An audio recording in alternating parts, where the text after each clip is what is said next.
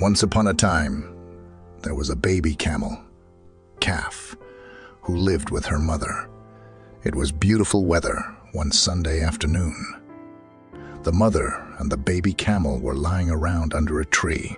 The baby camel was very curious about things and always tried to learn from her mother. The calf put his curiosity cap on and asked Mother, "May I ask you some questions?" The mother replied, "Sure. Why not, my son? Tell me what is bothering you." Getting a positive nod from her mother, the baby camel asked, "Why do camels have humps?" The mother camel smiled and replied to the innocent question of the calf.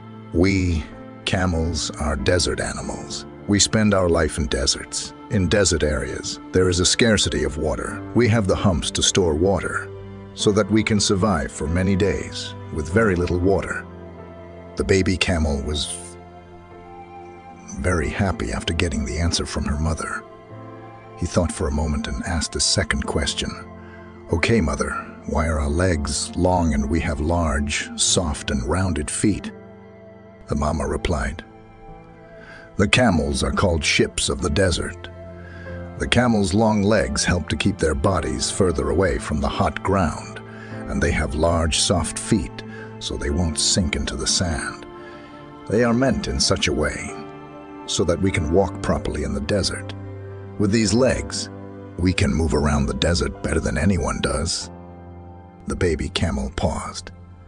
After a beat, the baby camel asked, "Mom, I would like to know why we have long eyelashes.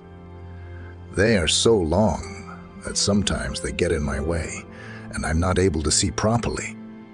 The mother camel responded, "My son, those long, thick eyelashes are your protective cover.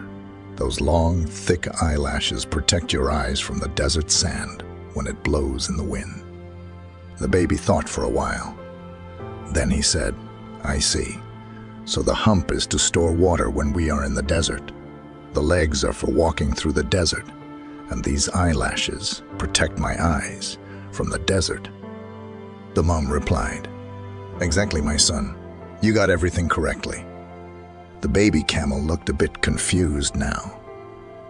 He asked, if God has given us so many talents to live in deserts, then what the hell are we doing in the zoo?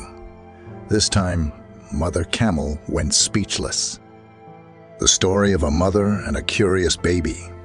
Camel tells more of how we can be useless living, working, and even learning in the wrong environment. Skills, knowledge, talents, abilities, and experiences are only useful if you are in the right place.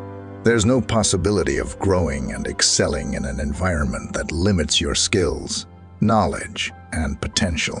Hope you gain some value from this video. Keep rising.